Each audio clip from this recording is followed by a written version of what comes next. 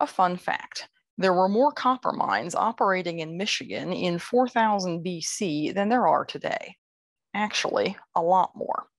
Where today there is one mine producing copper and nickel in the Upper Peninsula, during the period from about 4000 BC, maybe earlier, to 1000 BC, copper mining was the region's major industry and produced its principal export commodity. Over that time, the early Native American groups belonging to what archaeologists call the Old Copper Complex operated more than 5,000 individual copper mines in the Great Lakes area. The ancient people were hunters, gatherers, and fishermen who moved around the region with the seasons and the wildlife. As they moved and worked, they used any material that was available to make arrowheads, fish hooks, harpoons, spear points, and tools like awls and adzes. Early on, these were mostly made out of materials like stone and antler, but sometime starting around 6500 BC, a new material joined their repertoire. For the next 5 millennia, copper would be just as important. Eventually, it would give its name to their civilization as we know it, and the people themselves would be among the first to mine and work copper anywhere in the world.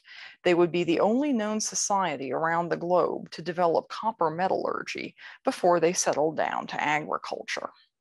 But given where they lived, that was only to be expected.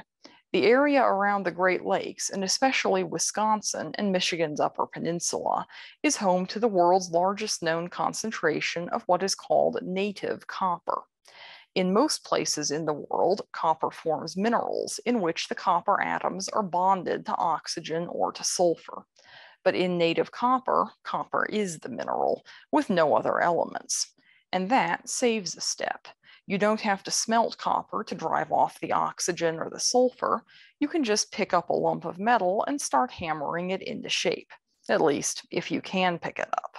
Some of the lumps, like the famous Ontonagon copper boulder, were over 3 feet long and wide and tipped the scales at 3,700 plus pounds of solid copper. Later miners would tell tales of lumps of copper the size of a bus, too big to pull out of a mine.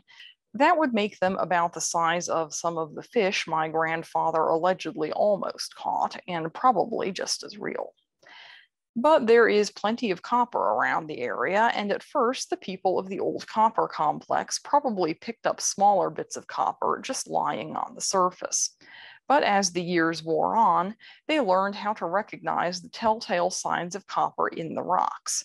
In the case of the Michigan deposits, one of the best signs was actually a distinctive hard mineral called epidote. Epidote itself contains not a gram of copper, but it's one of the most distinctive examples of what geologists call an alteration mineral. The processes that formed the native copper deposits also caused fundamental changes in the mineral content of the rocks around the deposits. Some minerals were dissolved away, and others, like the epidote, were added to the rock along with hefty doses of native copper. Geologists call this process hydrothermal alteration, and they like it because it makes their lives much easier. Ore deposits are usually small, so prospecting for them is like looking for a needle in a haystack. In contrast, the hydrothermal alteration processes spread around a much larger area outside the deposit as well as in it, making the exploration process more like looking for a javelin in a haystack. Still not easy, but a lot better than just trying to find the small deposit itself. Writing would not be around for several thousand more years, but we can tell from the locations they dug mines at that the people of the Old Copper Complex were looking in the rocks for epidote and other traces of this hydrothermal alteration. Where they found them, they began mining for copper. The first step was to break up rock with hammerstones made from smooth, heavy cobbles found on the shores of the lakes and carried inland. Some of these weighed 60 pounds and may have been mounted on thongs for easier swinging. They broke up the rock around the copper, which usually took the form of veins, sheets, and nuggets. These pieces of metal were then removed along with whatever rock stuck to them, which would soon be broken away with smaller hammerstones and then pounded into whatever shape was wanted. In the old copper complex, this mainly meant functional items. Right alongside stone, copper was used for arrowheads, spear points, needles, awls, and other tools and weapons. Archaeologists have found copper beads and ornaments, but rarely. The vast majority of the mined copper was put to a practical use. Nobody knows quite how much that was, but it could have been a huge amount of metal. By 1000 BC, the old copper complex people had extracted copper from at least 5,000 mines that we know of. Most of them were small, but in a land so rich in copper, size hardly mattered.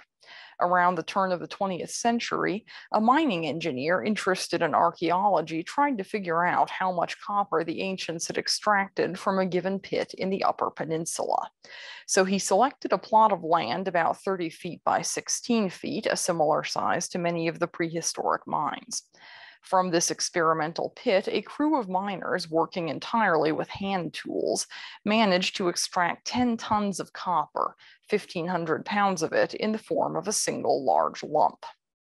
However impressive such copper boulders were, they were not particularly useful to the ancient people. Copper is so malleable that large blocks of it could hardly be broken up into smaller sizes, with the result that examples like the Ontonagon boulder were left where they were. On the other end of the spectrum, pieces could also be too small to be any good. While the hammering techniques produced some quite sophisticated articles, all of the working took place at room temperature, without the heating or forging that would have been necessary to join smaller pieces of copper together. So the ancient miners focused instead on the medium-sized pieces of copper that they mined. Once mined and hammered, the copper would be made into useful tools and weapons and occasionally ornaments. Some of the artifacts were buried with the dead, so there may also have been ceremonial uses. In later days, the historical Iroquois of the region prized copper as a spiritual restorative and associated it with the underwater panther of legend. The people of the old copper complex may or may not have had similar beliefs. Most of their surviving copper artifacts show enough wear and tear to indicate heavy use, but it was certainly a trade good. Practical copper items from the mines near the Great Lakes are known as far away as Alabama, almost 1,000 miles south. Despite its wide-ranging popularity, copper never replaced stone in the Great Lakes region as it did in other parts of the world. As a matter of fact, the opposite happened. From around 1000 BC forward, copper tools and weapons gradually fell out of favor among the people of the old copper complex. While copper would continue to be used on a small scale for beads and ornaments, the number of copper tools and weapons diminished. Old ancestral mining sites, abandoned, became overgrown and forgotten. Why did the early Native Americans around the Great Lakes abandon copper in favor of stone when most societies around the world were making the opposite choice? Archaeologists puzzling over this question have suggested that perhaps the restriction of copper to purely ornamental uses reflects the emergence of a wealthy elite as the population of the old copper complex grew. An elite group could have made copper into a status symbol and forbidden its use to everyone else. But more recently, archaeological experiments have suggested that the switch from copper to stone may have been quite simply the practical choice in that particular regional context. Copper is more lustrous and prettier than most stones, so it's the practical choice for ornaments. But arrowheads, fishhooks, and adzes are a different story. Copper blades and points are somewhat more durable than their stone equivalents, but are actually heavier, softer, and less sharp, besides being more difficult to produce. In practical hunting or fighting applications, that means that copper is little better than stone, and sometimes worse. The usual solution to this problem, however, was not available in the Great Lakes region because of the geology. Around the world, most copper-using civilizations began to alloy copper with arsenic to create an arsenic bronze. At first, this happened by accident, since most copper ores in other parts of the world contained a good bit of arsenic, some of which would make its way into the metal when smelted. That cures the mechanical problems associated with pure copper, yielding a hard, strong, easily castable bronze metal unquestionably superior to stone. Eventually, the people of the Andes, Mesoamerica, Mesopotamia, and other regions would start making arsenic and other bronzes on purpose. Most of them would slowly abandon stone and start making tools and weapons from bronze.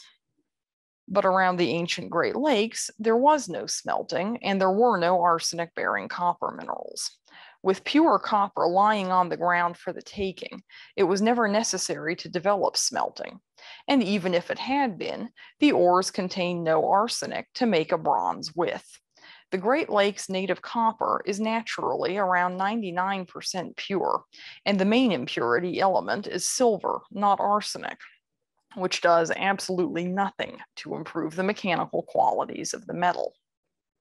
Ironically, the abundance of highly pure metal ready to hand would, in the long run, spell the end of America's first major metal industry. Not for thousands of years would copper mining again equal the scale and productivity of the old copper complex.